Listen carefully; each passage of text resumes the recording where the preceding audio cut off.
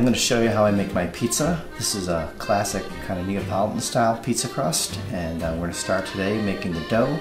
I'm going to let it sit for a couple days, and we're going to come back and make some pizzas. Okay, we're going to feed the poulish equal parts flour and water in terms of weights. So we're going to put 2/3 cup of bread flour.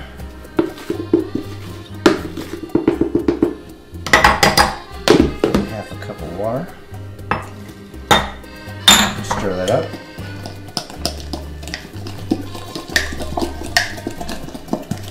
It'll be a nice, kind of a thick batter.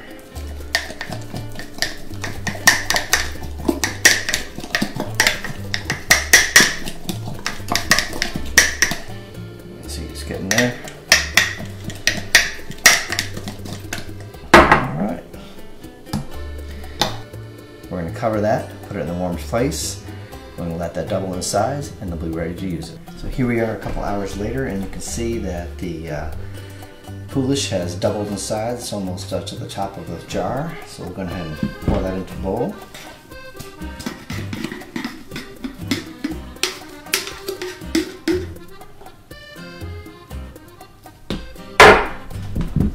Alright, so now we're going to combine all the ingredients here. So we're starting out with two different kinds of flours. We have bread flour, King Arthur bread flour, and we're also using Caputo's 00 flour, which is a much finer grained flour, almost like a talcum powder.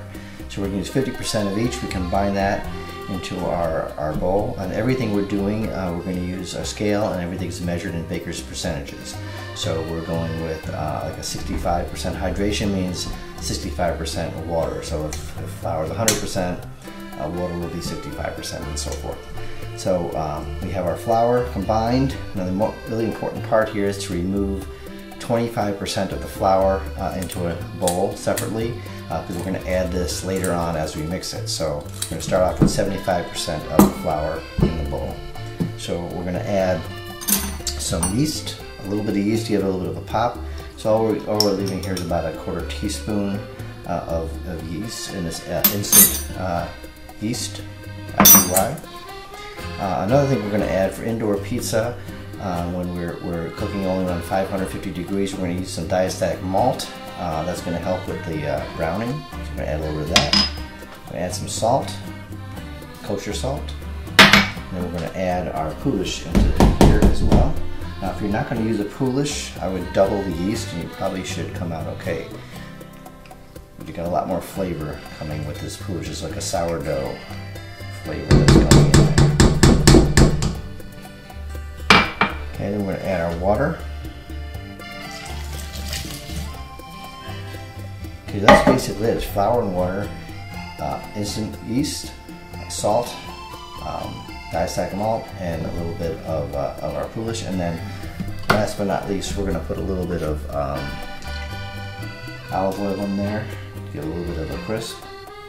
Everything you see here can be bought on the web. You can get the flour from either eBay or Amazon. You get the diastatic malt online as well.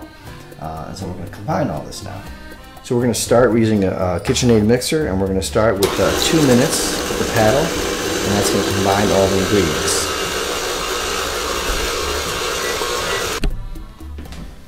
Okay, our 2 minutes is up, and you can kind of see that we have a very thick batter here. Not really a dough yet, and that's exactly what we want. We're just going to kind of scrape that together here. Now this is an important step. We're going to let this sit for 20 minutes. This is called autolyze. So we're going to let the dough go through this process. All of these processes, by the way, I got from Vasilou's process. If you just Google Vasilou's pizza recipe, you can read all about the science behind all this. But again, very important step, 20 minutes. We'll let that sit, and then we'll come back and mix some more. And the thing about the poulish, or the starter, is it's something that you just kind of keep going and growing all the time. So when you're done, you're going to reserve about 1.5 cups. Now I always reserve 2, just in case something were to happen. I break a jar, which I've done before, and it's nice to have a spare. This will keep up to 2 weeks in the fridge without you having to feed it. But if you make pizza every week, then it gets fed pretty regularly. That's all you need to do. Alright, it's been 20 minutes. So now we're going to do what's called a wet knead. So for 5 minutes we'll put the hook on. We're going to go ahead and put that on low and let it run for 5 minutes, and we're going to do a wet knead on the dough. Okay, now we're going to turn off the mixer 1 notch, and we're going to incorporate the flour that we had pulled out from before. Take a little one at a time. Push that down so it incorporates.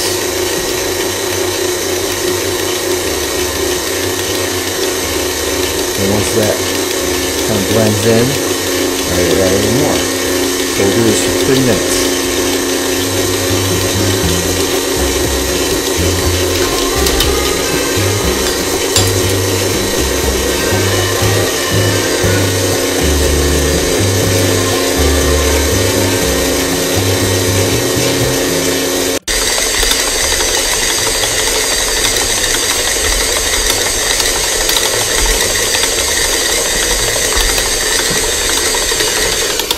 Alright, so we're done. And notice when you pull it up here, the dough kind of can break right through the, or the hook can break right through the dough. That's when you know you got the right consistency in terms of hydration.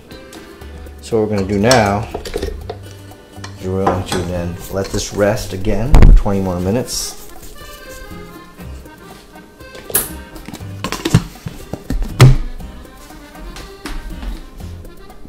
Alright, so while we're waiting for the dough to rest, we're going to prepare 3 plastic bowls here, and we're going to store the dough. And after we ball it up, we're going to store it in these plastic containers in the refrigerator for what's called a cold rise. So for 3 days I'm going to put it in the fridge, and we're going to let the flavors kind of come together, and then after on the 3rd day before we use it, we'll pull it out of the refrigerator and we'll kind of let it come up to temperature for about 3 hours.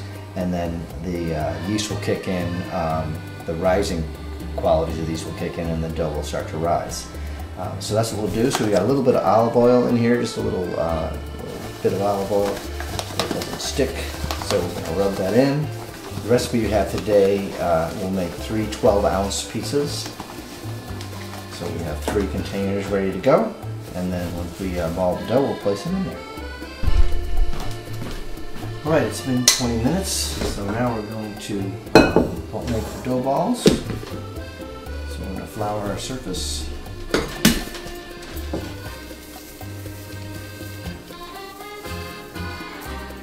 A little flour in the dough. So we'll dump this out on the counter.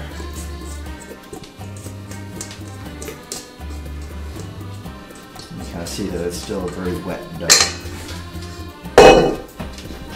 First thing we're going to do is kind of knead it around a little bit. Pull it together. Okay, so we're going to measure these out in 12-ounce portions.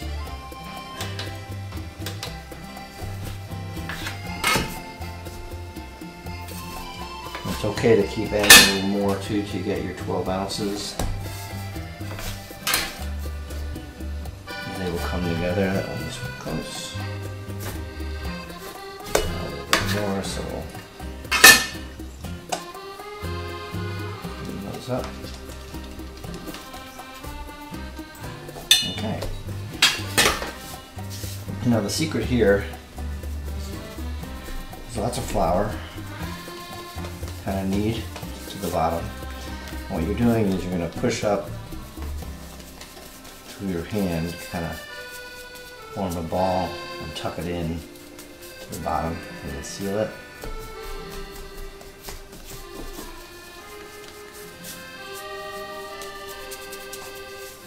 Get a nice tight ball. There's our first one.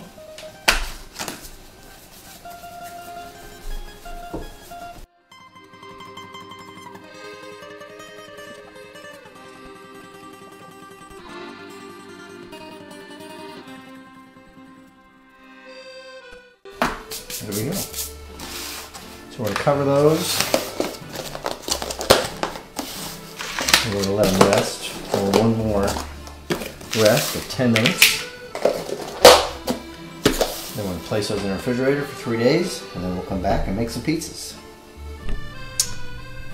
Here we are a couple days later, and you can see how the dough has settled in the containers. So we're going to let those sit out for a couple hours and rise a little bit, then we'll use them.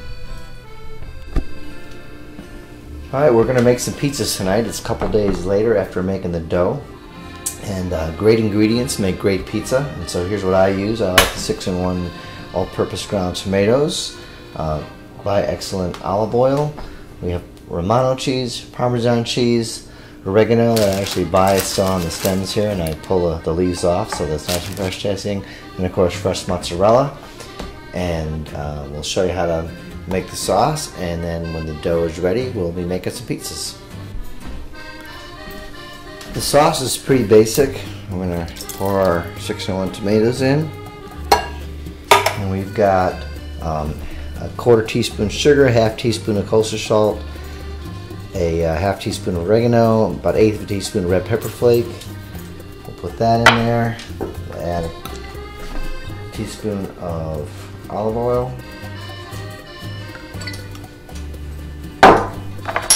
And basically that's it. Mix that up.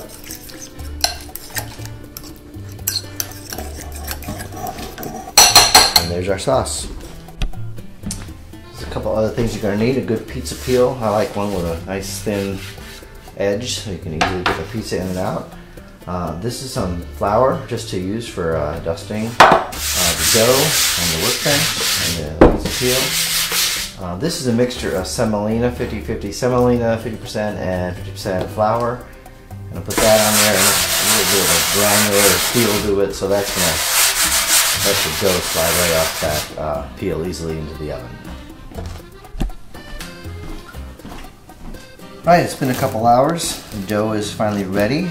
We're going to put a generous amount of flour in there. Flip this over. The important thing is now, don't touch this. It's going to fall out by itself. Sometimes it takes 10 or 15 seconds, sometimes it can take a minute, but we're going to let it sit there and let it fall to the bottom. Alright, it has fallen out of the container, so take it out again. Lots of flour. Kick it around so it doesn't stick. Flip it over one time here. This is a very delicate dough, so you're not going to be tossing it up into the air. I'm going to form kind of a little bit of a crust around this, so I'm going to push a little dough out to the edge like that.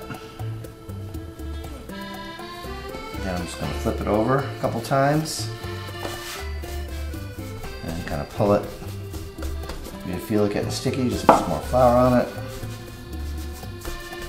And this is going to go very quickly because again, it's very wet dough, very easy to handle. It's ready to go. Just by flipping it, you're also stretching it, so I'll round it out a little bit, shake it, and there we go. Dust a lot of flour off.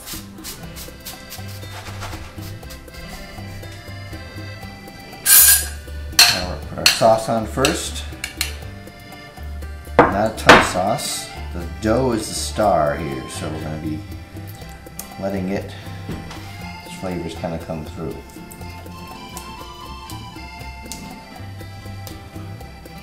A little more. There we go. Start with a little fresh pepper, some oregano. Again, we're going to put that on, little pockets around there. Doesn't have to spread evenly. Romano cheese.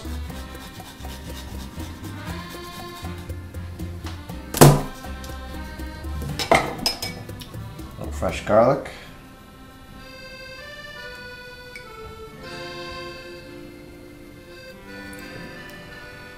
And tonight we'll put some pepperoni. Nice about making pizza at home. You can put anything you want on it, and set it up in sections for different people who like different things. So tonight we have pepperoni,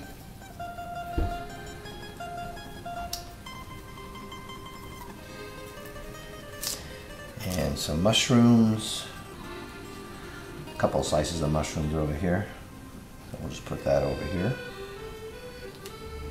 Some green pepper. Put that on half.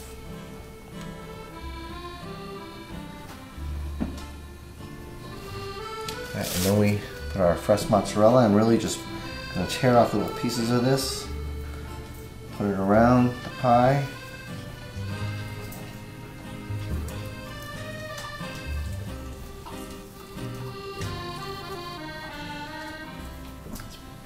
There we go.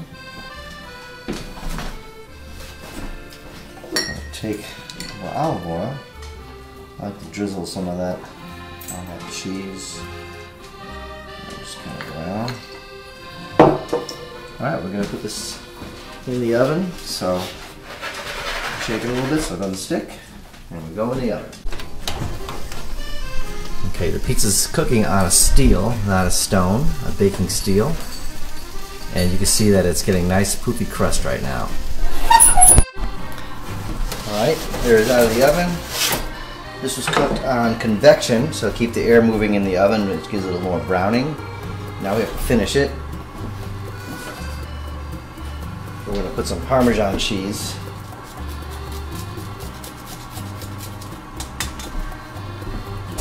Top it with some fresh olive oil. So we've got cooked olive oil, and we've got fresh olive oil on there. There it is. And you can see we've got a nice browning on the bottom, a lot of structure right here inside the crust. It's a great piece of pizza.